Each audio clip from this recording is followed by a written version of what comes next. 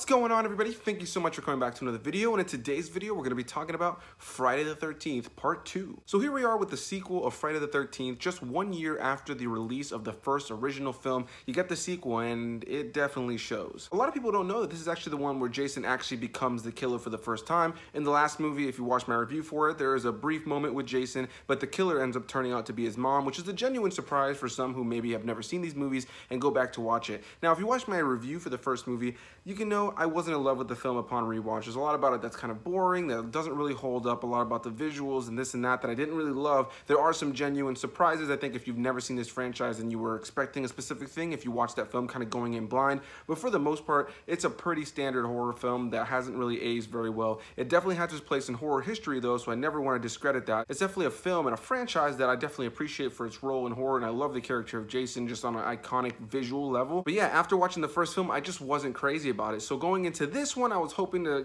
kind of have something better to say about this one. And I gotta say, personally, I found this to be worse than the first film. It's just the same film done all over again, except this time Jason is the killer. You don't really see him very much for a big chunk of the film outside of just seeing his hands or the feet of him walking, but you don't really see his face. And when you finally do get to see what he's got going on in his face, he's just wearing like a rucksack over his head, a potato sack or so, with one eye cut out, and that's essentially who Jason is in this film. I've always appreciated this film for being the one Jason film where he's wearing the sack on his head. It's like the little different one as far as the visuals go, but as far as everybody else goes in this film, similar to the last one, you just have a group of teens, this group of people who are going to be running this camp that are just a bunch of horny, sleazy kids that just start dying throughout the film and you don't really care too much. Even though I don't love these films, I definitely appreciate their role in horror. I do love the character of Jason, and there are some good kills in this film. I'll go ahead and say right now, my favorite kill in the film is this one.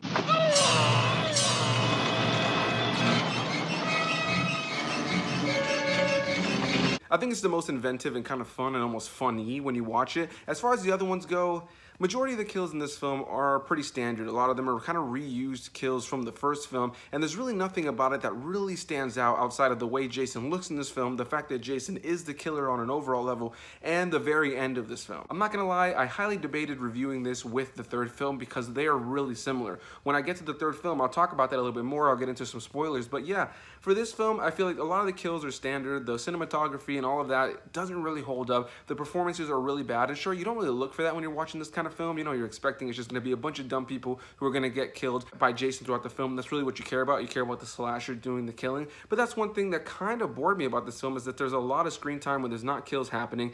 You don't really care about any of the characters. You're not rooting for everybody. In the first film, there's at least some sort of weird intrigue to it, but I think this one is so much a copy of the first film, just with Jason being the killer, that it's just not as exciting until the very end of the film. At the end of the film, you finally get to see Jason without his mask as a fully grown adult, and he's definitely like this half-deformed, hillbilly-looking guy. It kind of looks like the guy from the Goonies. I can't remember his name right now, but you guys know who I'm talking about.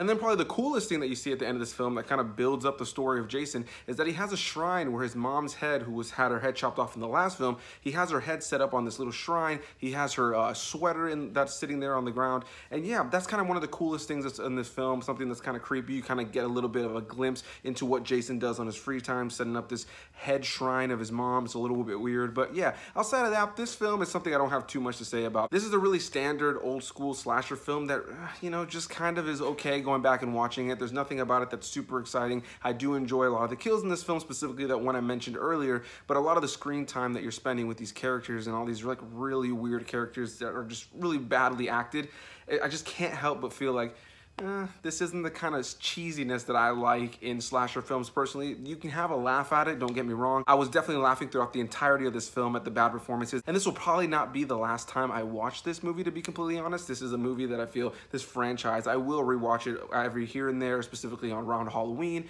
so it was nice to go back and revisit it. But yeah, this is definitely one of the more forgettable ones. The second and third one I'm finding to be the more forgettable ones. I've watched the first 8 so far at the time that I'm filming this, so I feel like I got a pretty good basis of all these films, and the second and third film just are the most forgettable for me. So yeah, guys, thank you so much for watching this review. I don't have too much to say, so feel free to leave your comments down below. Do you love this film? Do you not love this film? Whatever your thoughts on it, if you're completely on the opposite end of me, I would love to hear what you guys have to say about this movie, because there are things here I like about it, as far as just the fact that I love Jason and I have respect for the Friday the 13th name, but the film itself just isn't as exciting and engaging for me, and I just couldn't help but feel a little bit bored at times. Like, a lot of it just doesn't hold up. And there really isn't that charm that I really look for when it comes to going going back to classic horror films or just classic films in general. There's just something about it that felt very cut and paste of the first film, and it's just, So yeah, guys, that's gonna be my thoughts. Leave your comments down below. Hit that like button if you enjoyed this video. Sorry if I was sweaty in this video. It is so hot in here right now. I'm in a garage, and the heat is ridiculous here in Florida today. So anyway, thank you guys so much. I really appreciate each and every single one of you guys for watching, and I'll see each and every single one of you guys in the next video.